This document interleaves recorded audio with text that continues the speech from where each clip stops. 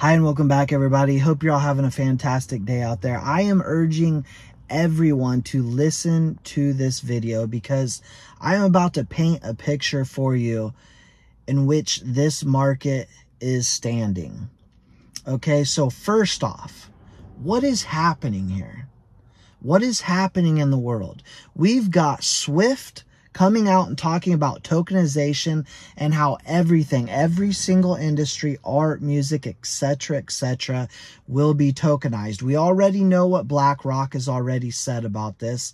We know which way Fidelity is going. Tokenization of everything. Ripple, let's get into that. Ripple president, because tokenization of everything, right? But Ripple president just came out the other day and said they are extremely optimistic about the case of Ripple versus SEC and that it will be completed this year, and that there is a very, very unlikely probability that the SEC will win. What is the SEC doing right now? They're going after Coinbase.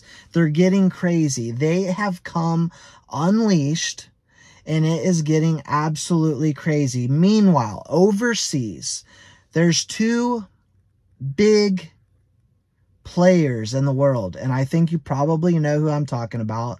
Let me know in the comments section below. I'll give you the thumbs up if you're right or not.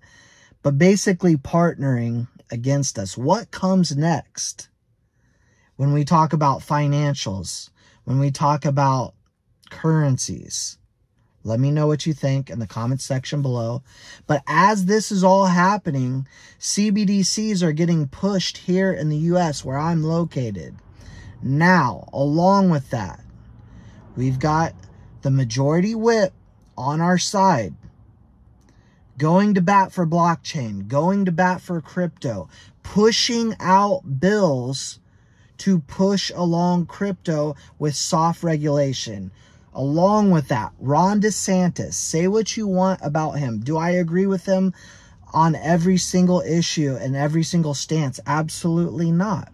When it comes to crypto, it comes to blockchain, yes, I do. And yes, he is our friend when it comes to crypto. I want to put that out there because I did get a couple comments in one of my last videos about Ron DeSantis not being such a good individual in certain situations. Okay, leave that aside. We're talking crypto on this channel right now.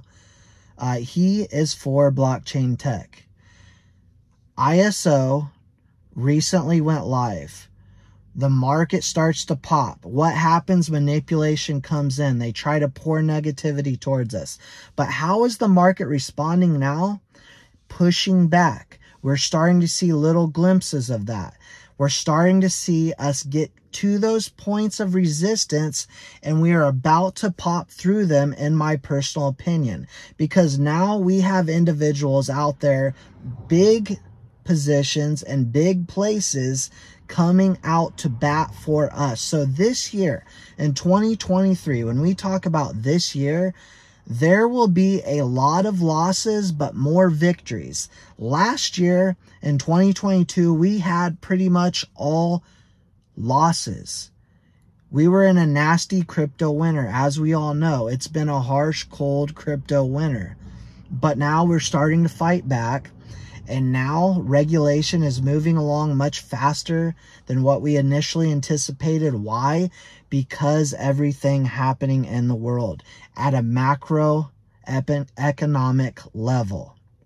And so, yes, when I say things are heating up and this is very urgent, and I urge you to listen and understand what is happening every day, I mean it.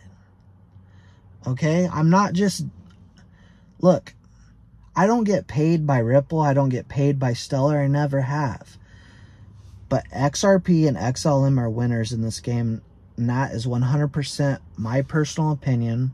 I know a lot of you that come to this channel believe the same. And I can't think of two safer cryptocurrencies to be in right now and to average into. So right now, I'm consistently buying and buying and buying and buying, and I will continue to buy until these fireworks go off. but I'll never sell. That's all I got for you for now. Please don't forget to like and subscribe. Ugh, can't even talk right now. If you like this type of content, and I'll see you in the next one.